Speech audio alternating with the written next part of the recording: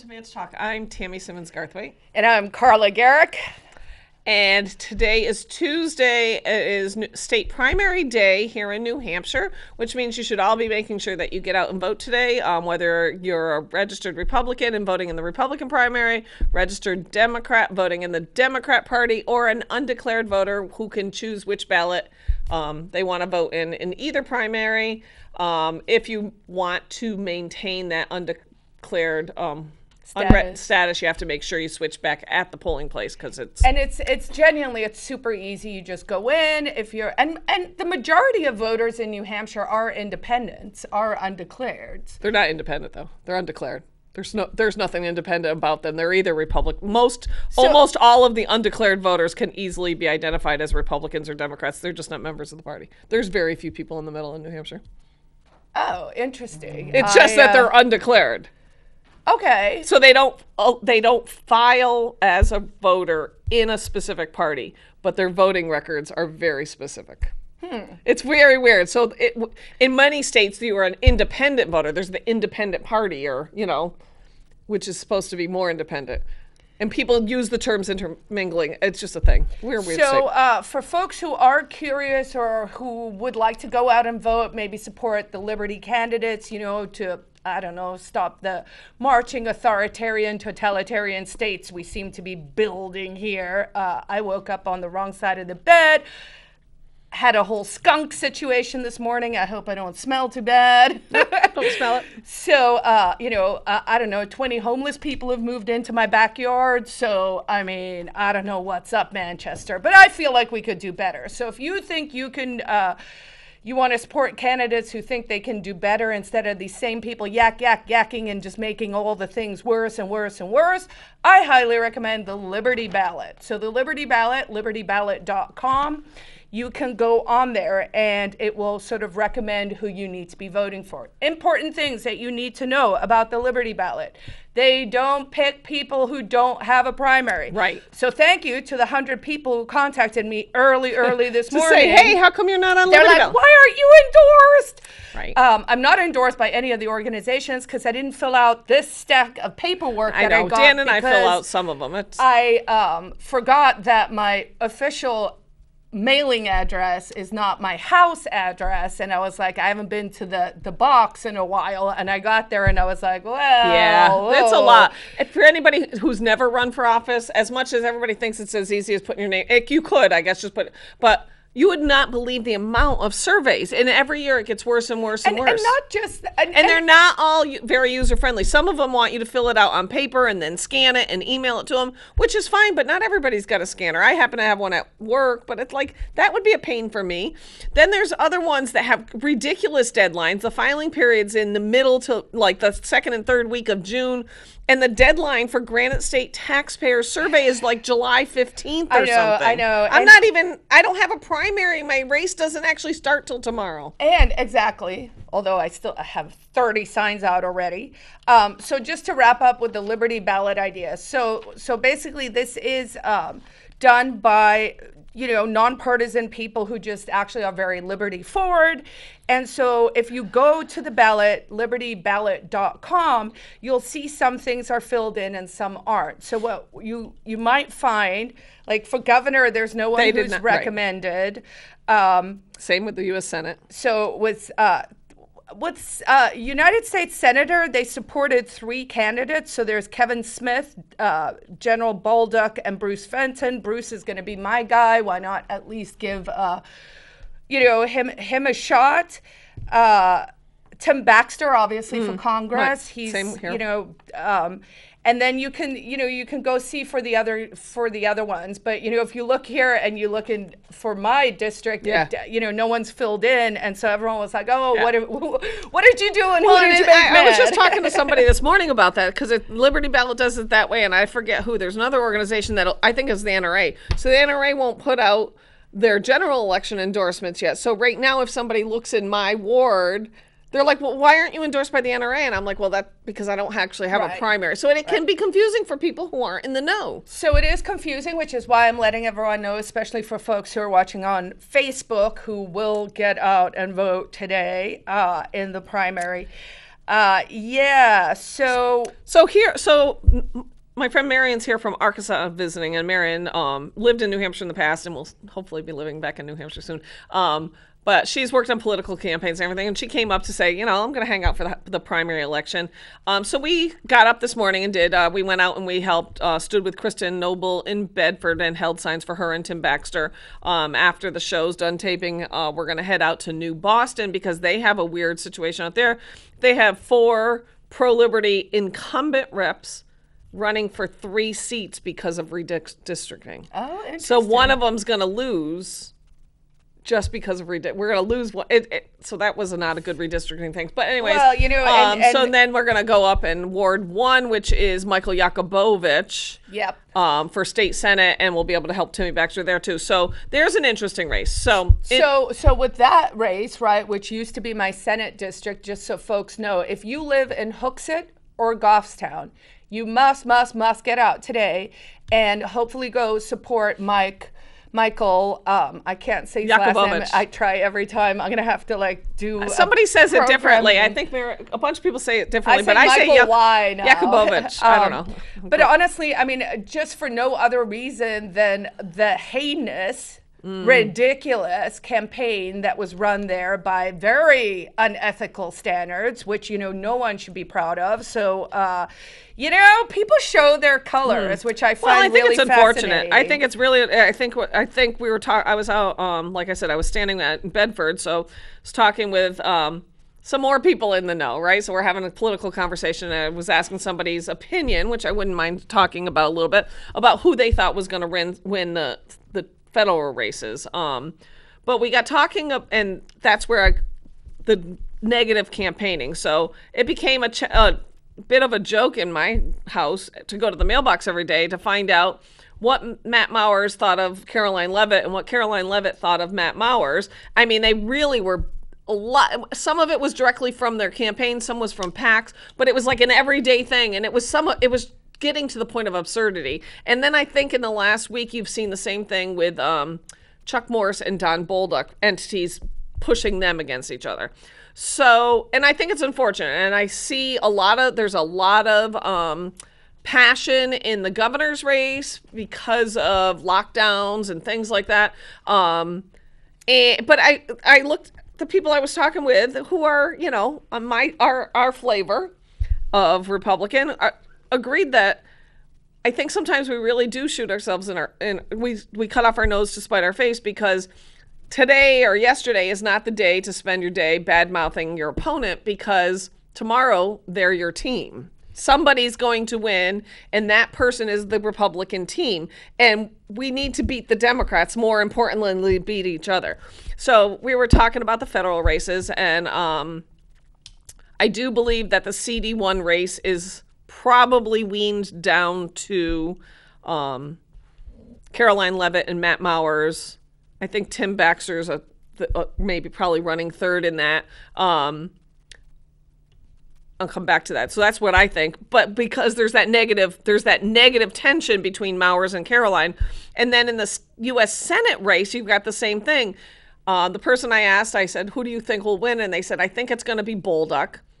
But then there's been so much money between Bolduc hitting Morse and Morse hitting Bolduc that they, surprisingly, which is good because I'd like this because this is who I'm voting for, think Vikram's going to pull it out. Could pull it out. Oh, Vikram, because the two front runners are beating each up too much, that those undeclared, more middle of the road voters people get tired of it. Can I ask though, with whom does it resonate when people are like, look at this dirtbag, this guy's a less dirtbag than that guy. It's just shock value. Why do we want to have, what is that system? I agree. That's not what I want. That's not how I determine. I mean, is there a way to reform primaries to not make it like that, to make it more issue-based? It's humans, it's people. Yeah, I'm just saying. So it gets that desire to win sometimes, and part of the reason why I chose Vikram, one, I found him to be a very intelligent man. I really liked him when I met him in person. He did very, very well in the debates. His poll numbers have gone up significantly since the debate. But one of the things I did like about him is he said, I'm not going to beat up the other candidate. I'm just going to run on me. I'm not going to go after the other candidates. That's not who I am. That's not how I do things. And I thought, I think in today's world, we need more of that. We need more of people who say, I don't need to hit you with a hammer to win. I could just say, I'm better or you're, like, so it'll be very interesting to see in the Senate race in particular, I think, how well, if Vikram's number comes up, and it'll be interesting to see the breakdown. I mean, I looked at that race, and I'm quite honestly, if you had asked me 6 months ago, I really thought that Kevin Smith would do far better than he appears to be doing. So, like, you don't know. You can't always tell. Sometimes people have really good game plans, and then for some reason they just all fall apart. So if I had to bet a beer, I couldn't. I don't even think I could bet a beer on this U.S. Senate race because literally, I don't know who's going to win that. And it's a crowded race. There are two, there's 4, 6, 8, 10, 11 people on this ballot, right? So, and I'm like, I don't even know 4 of these names. So I'm looking at like Vikram, and I don't know if anybody would even know his name because maybe they think his name's Ed LaPlante. Who's Ed LaPlante Jr.? He's running for the U.S. Senate, So there's that. My gut in the governor's race, whether people like it or not, is Chris Sununu will win the primary. I never thought there was a doubt that Chris Sununu was going to win the primary. I will be casting my vote as a protest vote, not I'm actually for Chris. I don't think the first time I'm in a governor's race, in a big race, I don't think I'm voting for any of them. I'm going to be voting for Thad Riley. I think he's got my concern. He's got a pretty good game. I agree with you. I think Chris is going to make it. I think it's pretty ludicrous that. The last 2 weeks has kind of been super frustrating because I feel like people, we've always worked as the Liberty Caucus together with the Republicans to give them things that they would not be able to do.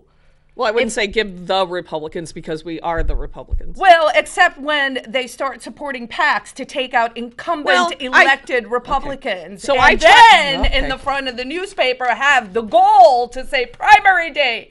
Sununu criticizes Dems for meddling in GOP races. So maybe you shouldn't meddle in GOP races. So I tried to do some information and I literally didn't have time. So from what I'm trying to... I haven't had a chance to go back and look at when Granite PAC was formed. I did see that Granite PAC's filing did say their purpose was to elect Governor Sununu. So there's that. But I don't know. People always say, well, it was a Sununu started. Well, I don't really know that. I have to look more at the filings.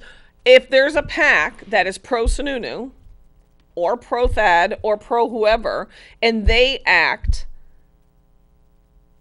it doesn't mean that the candidate they're set up to benefit acts. So I do not know. The backlash, I did not like that they mailed against Republicans in primaries because, first of all, their PAC did not say that that was their purpose. So I don't think that's appropriate. If you want to run against...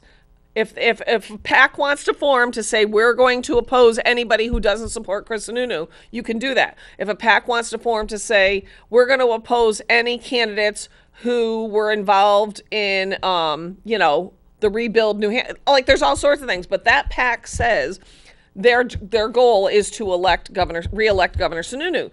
Why they chose then to mail against 6 or 7 Republicans in primary district bothers me. I also just don't know. How does that work? Is that a violation of campaign election It's law? state law, and there's probably no legs. Of course. So here's one of the things for folks following along. I started this new series. I'm just doing these little Post-its. Not every day, but sort of whenever it strikes me, and it's called My Life, and it's just like a line with a balancing thing and 2 things you have to balance. And lawfare and lawfare is today's, right? So lawfare, F-A-I-R, as in life should be fair or life's not fair or whatever. And then lawfare, F-A-R-E, as in warfare, right? Yep. So I actually recently heard that word for the first time, lawfare, and it really resonated with me. And so I just think we're in this lawfare stage, right? And so the irony of the way laws are written is anything that applies to government officials There are no penalties. Well, Now go right. figure that. So whenever we as ordinary citizens in the world do things wrong, or I don't know, maybe you make a mistake on your taxes, or maybe you filled in this grant form wrong or something, there are penalties. But here's a little magic that you may not know about the way the government works. Anything that they're supposed to be held accountable for, election laws, campaign finance, all that stuff, there are no penalties. They'll be like, you should file all these things by this date, but if you don't, whoops. Now, assuming we get elected, that's probably really nice, because then you're like, I can't get in trouble for doing these things. But you do see that is not how it should work. Well, and I'm not sure what the law says about if a PAC does something that it's not. I just get frustrated because I think everybody is just overreactionary lately. So a PAC did something against these people, so then everybody was pissed at these people, and then that person's pissed at those people, and everybody's backlashing, and all I'm thinking is, can we just get through the primary and get our freaking team in order and get behind the team, which we struggle to do also, because I don't really care which one of those Republicans in that governor's race wins. It cannot be Tom Sherman, the Democrat. Oh, that guy is so, rude. When you're it can't That's a be technical term, political term. That I think people underestimate, and it's not always people underestimate the value of, you have to be able to accept when your candidate loses in the primary and move on and focus on what is best for the general election. I'm glad that I don't have a primary. Dan and I do not have a primary. You can still go out and vote for us, but it doesn't really matter. The only primaries on the Republican ticket in Manchester for state races would be Michael Yakubovich up in Ward 1. So Ward 1 has an active state Senate primary. There is a primary in the district that, I don't know what the numbers are because they keep changing them. The district that Ross Terrio and George Lambert, I think, have a primary. So that would be Litchfield and 7, maybe? 8, 9, around 7, 6. I don't know that group. 5, but I'm 4, saying, 3, so 2, you've got there is no state Senate primary on the west side of Manchester or in 3, 4, or what race wards that is now. It's all confusing. And then, but there are floterial races. So some of the floterial districts in Manchester have important one for, this is also in floterial. This is for state rep in the float. This is for Ward 11, so that's my ward on the west side. You should go for Marav and Sylvain Yakov. They're in there, and Jamie Brazil is the other person who is recommended. So that's on the west side, and that's for the float, and that's a pretty big It confuses, right, and it's not, I don't know. I can't even keep up with it, because it's like wards 10, 11, 12, and I think 1. I think, don't quote me on that, because they changed it, and it's also weird, and they changed the numbers, and nobody can keep up, and it split we elect delegates to the state convention. It used to be just one thing on each ward. Now there's 2 things you asked about, right? Yeah. What is that? Someone messaged me early this morning, and they were like, "Oh, I see there are no delegates in this area. Can you?" Literal quote, mobilize your people and write us in. And I was like, look, I don't know who thinks I have the magic fairies and that, we could just make things happen on like a turn of a dime. Yes, let me organize a write-in campaign for you at 8 o'clock on the day. We had recruited a bunch of people for delegate slots, and Liberty Bell was going to put them on there, and just didn't get around to it. So we had because of course all of these things are volunteer driven. So good news, and let's pivot because I'm just gonna get even more stabby. I don't know, maybe like skunk smell makes me crazy or something. But anyway, we had a wonderful block party on I read about this. Saturday. It was Rimmon Heights, which is a org that's been meeting for many years. Good 10 years now. Yeah, they there are lots of neighborhood people involved. We Heart West had a table. Yep. We tabled. There was balloon animals. There was a really, really nice write-up in Manchester Inklink where you can go look. I was looking around and I was like, yeah, about a third of this is actually being done and managed and helped along by the evil Free Staters. So, whenever you read those nasty, nasty things, because I gotta say, I read something today where I was just like, wow, that's a lot of words strung together, but it literally doesn't make sense. And I think it was a letter to the editor in the Laconia Sun or somewhere. And it was like about Bike Week, and in the middle it just yelled about Free Staters, and it made no sense. So if you're watching this and you hear all the nasty stuff, please take all of it with a pinch of salt, because honestly, most of us are out there trying to make the community better. So the block party was really nice. It was super hot. Yeah, there was a dunk tank. And then actually on Sunday, we had the We Heart West, just the management team and their spouses, and we got together and we had a little picnic at the community garden on Parkside, both to actually use the garden, of course, but then the community garden itself was getting sprayed, so we wanted to pick all the tomatoes and stuff. And it was just really nice being down there and seeing how bountiful, I guess, it was in terms of, seeing the plants grow, the kids were playing there, all of that. But then I got a text this morning from one of the women who lives down right next to the park, actually. And she was like, can you help me? Because I've seen there's literally a trail of homeless people with trolleys and backpacks going up into the woods back there. And she said that they broke into her yard to use her hose to fill their water bottles, and what can she do? So I did tell her to, lodge a complaint with the city, to use the app and to drop that in for them. When we did that, we did have a response. It was like a week later, but an officer did show up. And but it's problematic because, these people are camping on school grounds. So, if you have kids at Goslar or Parkside, there's homeless people on here living on the school grounds. It's not So this is my sad takeaway from this weekend. We went camping in Lebanon, Maine, so right across the river from, say, Rochester. And my impression of Rochester for a long time was that it was a very gross city and it had a very bad drug problem, and it was just a sketchy place. I was always like, I couldn't live in Rochester, right? It was, So we pack up the camper, and Dan and me and Marion and the dog, and we're driving. We went up, I don't know which street goes north. It wasn't Elm Street, so the one past Chestnut. We're going north on that street, and we're like, oh, look at that whole pile of homeless people. And and look at all the people standing in line at the food bank who are probably the same people who come day in, day out. And it just was everywhere. Every park we went by had all these people just there.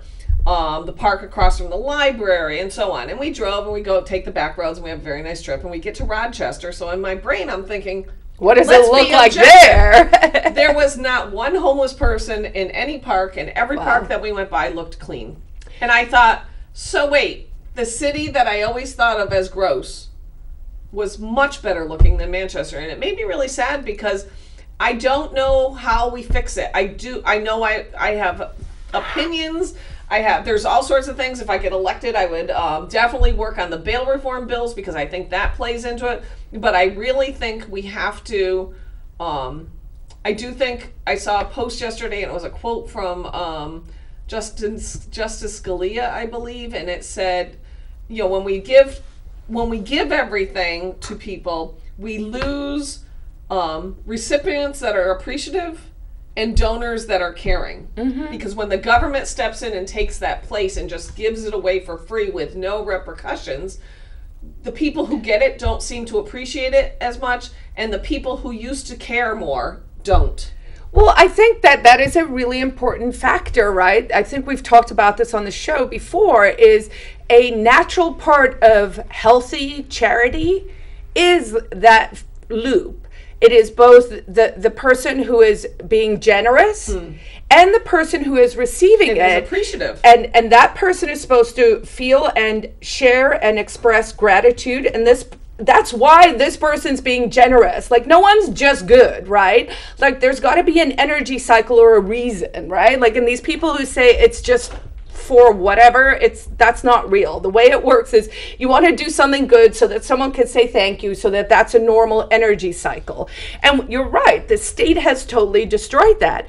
What else can we do in Manchester? We have to stop just providing services. Well, that's what I'm saying. So the more you're like, hey, let me give you more free stuff, they're literally, that guy who's stabbed, that guy was from Missouri or Mississippi or wherever. How does like they're coming up here for services? Well, and if you can, I don't understand how a homeless person in Mississippi can get to New York. If you're homeless, if you can't even put a roof over your head, how are you traveling across parts of the country? And maybe they've been here a while, whatever, but no, they said he was here like literally since the early summer. So the word gets out, right? And then people are like, where there are good programs right now, Manchester, New Hampshire. And then people flock. We know because that is something that happened in Portland or in Seattle and all these things.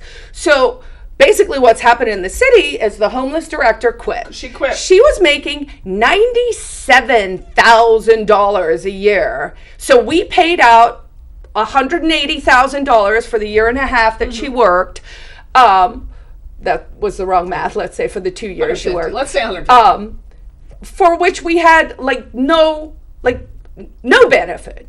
What was the benefit? So anyway, we're running out of time. So it's Tuesday, state primary day. Please do, if you're watching this on Facebook, please do get out there and vote today. If you don't know if you live in Manchester and you don't know where your polling place is, you can easily just type Google, either go to manchesternh.gov and look there, or just Google Manchester NH polling places, and trust me, there's links to it all the time. Polls are open until 7 p.m. tonight.